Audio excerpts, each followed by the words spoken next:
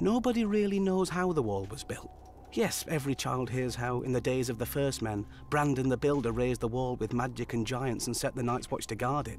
But nobody thought to write down the story until thousands of years later, and the Septons who did it weren't much for accuracy. I mean, they have knights bumbling around thousands of years before they were knights. Sorry, bad habit. But even if magic and giants built the wall, it's the Night's Watch who have held it. Our order of builders repairs the keeps and towers, digs tunnels, crushes stone for roads and footpaths, and clears away trees wherever the forest presses too close to the wall. Or at least they would, if they had the men, and the tools, and the time. Long ago, when the Night's Watch was at full strength, the builders would quarry blocks of ice from the frozen lake to the haunted forest, dragging them south on sledges to add to the wall. Now, it's all they can do to watch for cracks or signs of melt and make what repairs they can, without men, or tools, or time. The Order of Rangers is the fighting heart of the Night's Watch. They ride beyond the wall, fighting and trading with wildlings, surviving shadow cats and snow leopards. The Rangers are meant to scout out threats to the wall and return to report. And they did, back in the days when men could go north and come back alive. Now they just come back. The Order of Stewards keeps the watch alive. We hunt and farm, tend the horses, milk the cows, gather firewood, cook the meals and bring supplies from the south. Not so heroic, I know, but since the Night's Watch doesn't starve or freeze, I guess we're the only order that still does everything it's supposed to. Without all of us guarding the wall together, well, it probably still wouldn't have ever fallen. Solid ice rising hundreds of feet into the air and running hundreds of miles to the sea.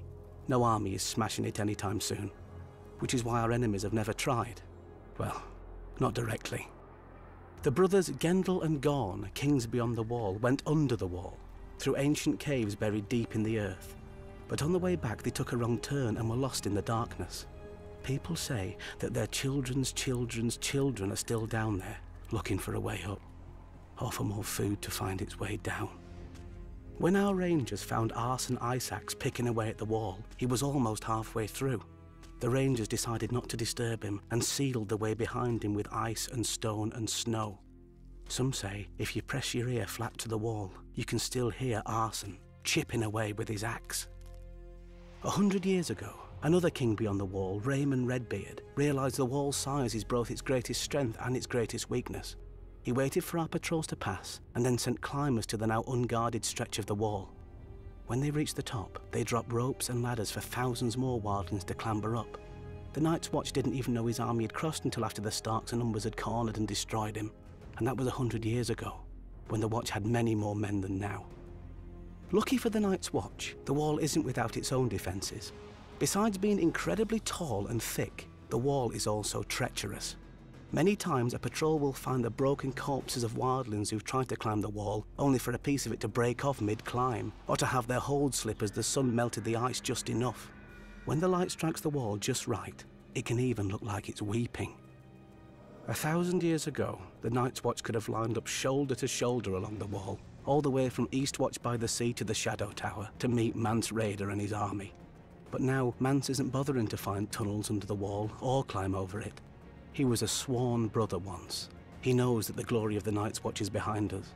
Mance is going to try what no man ever has. He's going to come through the wall. One day, I hope Maesters write stories about how we beat him back. Because if we don't, there may not be any more stories to write.